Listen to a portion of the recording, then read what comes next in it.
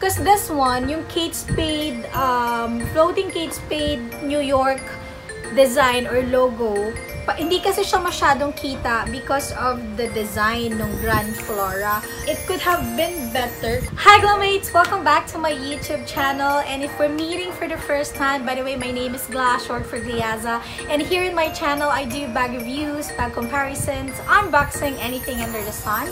So if you're into it, I hope you consider in subscribing to my channel and hit the bell so that you will be notified on my next video.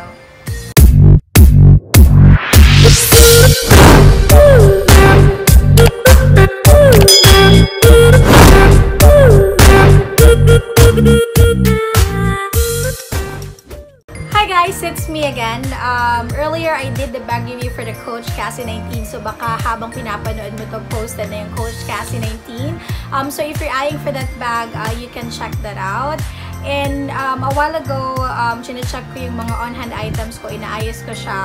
And I've noticed that I still have few bags, hindi ko pa nare-review. That's why I'm doing another one today.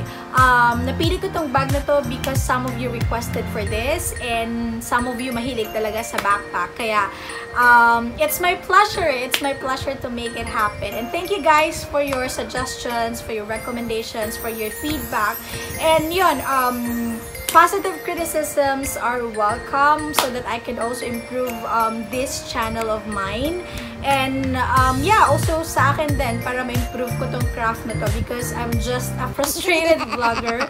And syempre, diba, andito na rin naman tayo, ginagawa na natin yung mga bag reviews. So your feedback is very much appreciated. So without further ado, the bag that I'm talking about is this Kate Spade Cameron backpack. The color of this is in light pink, as in super light pink. Yung aura niya, ano lang siya, very neat and fresh lang, fresh looking. It's a combination of, ito, yung design niya is from the word itself, Grand Flora, so malalaking bulaklak. This one is, it's not black, pero it's dark blue, navy blue, and yan, yung mga scattered petals of darker shade ng pink, yan. This is made in Saffiano leather, and it has this Kate Spade New York floating logo, yan, in silver hardware. Even the D-rings are in silver. This is the tag, mini convertible backpack Cameron Grand Flora. In Canadian dollars, it's $349. In US dollars, it's $279. And in peso, I'm selling this for $6,000. But disclaimer lang guys, lagi ko naman itong ginagawa. Again, depende sa online seller na pinagbibilhan nyo. And depende rin sa store promotion kung how much nila nakuha, okay? But maglalagay na lang ulit ako ng range based sa mga nakikita ko online. 5,000 to 6,900. So, dun na lang natin ilagay yung range. Okay. I've seen a lot of colors that you can choose from apart from this. Meron din mga convertible backpack yung Briar Lane collection.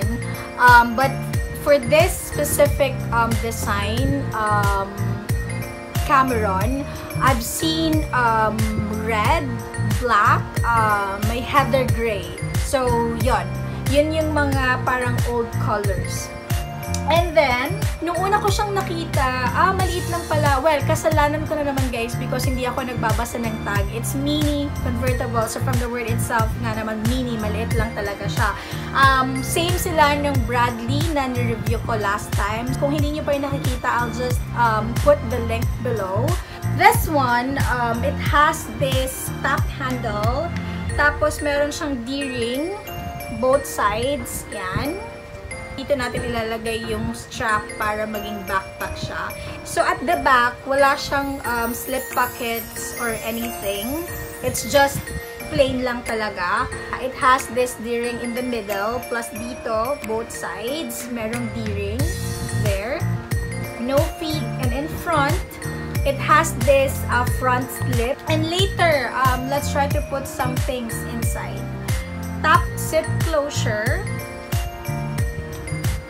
And inside, ito yung itsura niya, guys. Okay, it comes with this two straps, removable straps. Inside, yung interior lining niya is in Kate Spade jacquard lining, yan. And it has this back slip. Andito yung care card. And ito na yung main compartment. So, ganyan siya, guys. Ganyan siya. Yan. This is the mini convertible backpack. In terms of dimension, i-measure natin siya very quickly.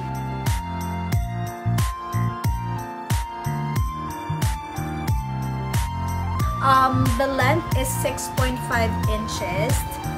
The height is 8 inches. The width or yung lapad, guys, is this one is 3 inches. Across the top, it's also 3 inches. Let me try to put things inside. So, try natin din dito sa front slip kung ano yung magkakasya. I have here my purse. Yan. Kasya siya, guys. Well, for security reason, hindi mo naman siya dyan lalagay. But for the sake of this demo, para makita nyo kung ano yung mga bagay that can fit dito sa front slip. Kaya ako ginagawa tong demo na to. So, yan. Kasya, guys. Ganyan yung itsura niya. So, yan. Ganun siya kalaki. Inside, kasya naman yung long wallet, guys, pero hindi siya pa ganyan. Kasi ito yung clutch ko, pag ganyan hindi kasya. Pag pahaba, yan, pwede pang magkasya. So, let me try kapag long wallet. So, kasya siya pag long wallet, pero patayo siya, guys. Yan, ganyan. But I suggest, do not use a long wallet, instead small purse lang or bifold wallet if you're going to use this bag. Kasi this is just mini backpack. Again, ito, yung lagi kong baseline, the tablet, the iPad Air 2. Yan, guys, ganyan siya.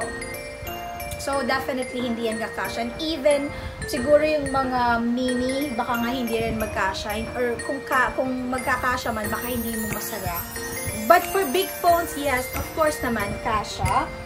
Definitely, sa regular notebook, it will not fit as well. So, mini lang din talaga to. What else? Ano ba? Tissue. And then, what else? Kunyari, gagamitin ko itong bag na to out of the country, pang-OOTD. So, I have my passport. I'll be using my purse instead of bifold or long wallet. And para lang for the sake of this demo, para makita nyo kung gaano siya kalaki, dun sa mga women out there na nag-eye ng Cameron backpack. So, kung titignan nyo, this is 200 gram baby powder. So, ganyan siya, guys. Pag nilagay ko siya inside, kung mahilig kayong magpulbo, ganyan. So, kasya naman, guys. Kung pulbo is life, pwede nyo gawin yan. So, yan. I'm gonna put this kikay kit kasi, again, alam niyo naman na kung ano yung nakalagay dito, guys. So, yan. Ganyan lang. I think yan lang yung dala ko. And probably, siguro, sanitizer. Maglalagay din ako. And, pressed powder. Yan. So, ganyan siya, guys. Ganyan. Na-arrange na naman siya. So, hindi naman siya kalat-kalat sa loob. Naayos nyo naman siya. Then, close lang natin. So, ganyan. Those are the things that can fit this mini Cameron backpack. So, right now, I'm gonna demonstrate on how to use this Kate Spade Cameron backpack. So, yan nga, guys. Nakasuot na siya sa akin. And, again, palagi, it has 7 holes. And, nakalagay siya dun sa first hole. For your reference, I'm 5'2" in height. So, ganito siya. Sa first hole, siya nakalagay, guys. So, ganyan yung itsura. Pero if you want na mas higher dyan, ganyan, you can adjust naman, depende dun sa gusto nyong baba. So, yan. Very nice. Para din siya yung Bradley. Bakit siya convertible? Kasi it can be converted as a crossbody or sling bag. So, yan na, guys. As a shoulder bag.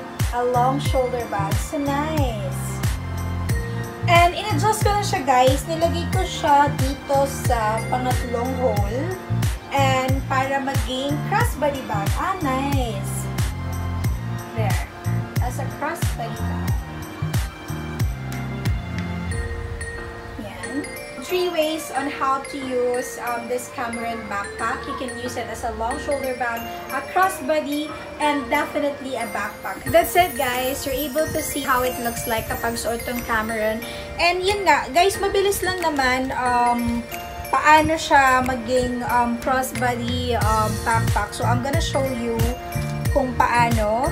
So, for a backpack, yung kanina, dito ko siya nilagay. Like, dito sa D-ring na yan. However, you could also use this D-ring dito in the middle. Dyan. And here.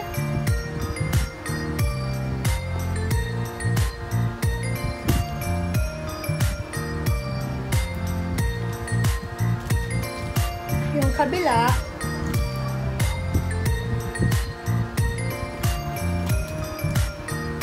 And dito sa kabilang D-ring. So, you have your backpack na. You can use it as a backpack. So, pwedeng ganyan. Pwede rin naman dito. Wala namang problem kung dito nyo siya ilalagay as a backpack. That's fine.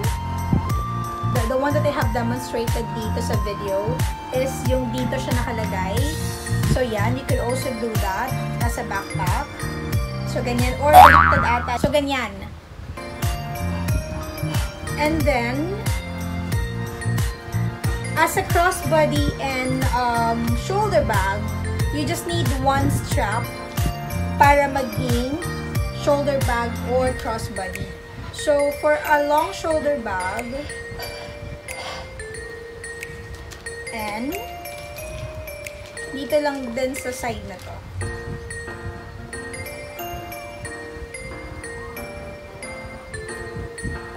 So, ganyan na siya, guys. Yan na siya as a crossbody or long shoulder bag. So, that's it. Very easy.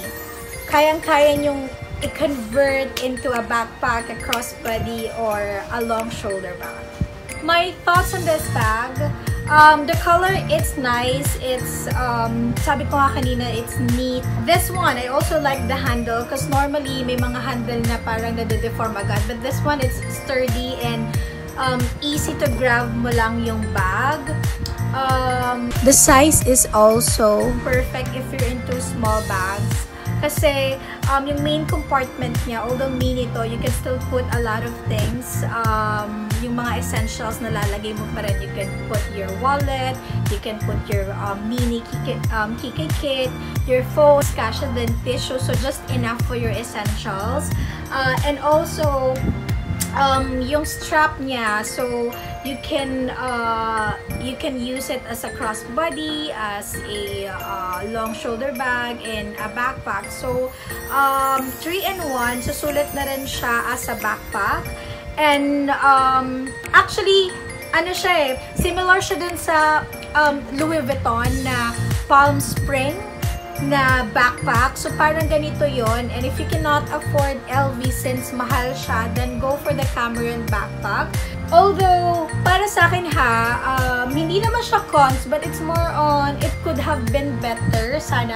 Because this one, yung Kate Spade, floating Kate Spade New York design or logo, hindi kasi siya masyadong kita because of the design ng brand Flora. It could have been better kung dito sana sa ilalim nilagay yung floating design para kita yung Kate Spade floating logo. And feeling ko okay lang naman kung dito siya sa baba ilalagay. And hindi rin naman maapektuhan tong slip pocket if nandito yung Kate Spade floating logo. So that's it. But personally, I'm not into backpacks kasi, but I can still use this sa OOTD, kapag magmo-mall ka, yung mabilisan lang, and not as a backpack siguro, but I'm going to use this as a crossbody or a long shoulder bag. If you're into small bags, you will love this Cameron backpack. So that's it, guys. I hope I was able to help you if you're eyeing to buy this Cameron backpack. I hope nakapag-decide ka na if you will buy it or not. Thank you guys for keeping up with me until the end of this video. If you do like this video, please click the like button, and you can also share it to your friends kung mahilig sila sa mga bags. And if you're new here, I hope you consider in subscribing. And for those people out there na patuloy pa rin sumusuporta sa channel ko, I really do appreciate all the love and support. Thank you so much. And I'll talk to you again next time, Glowmates. Bye!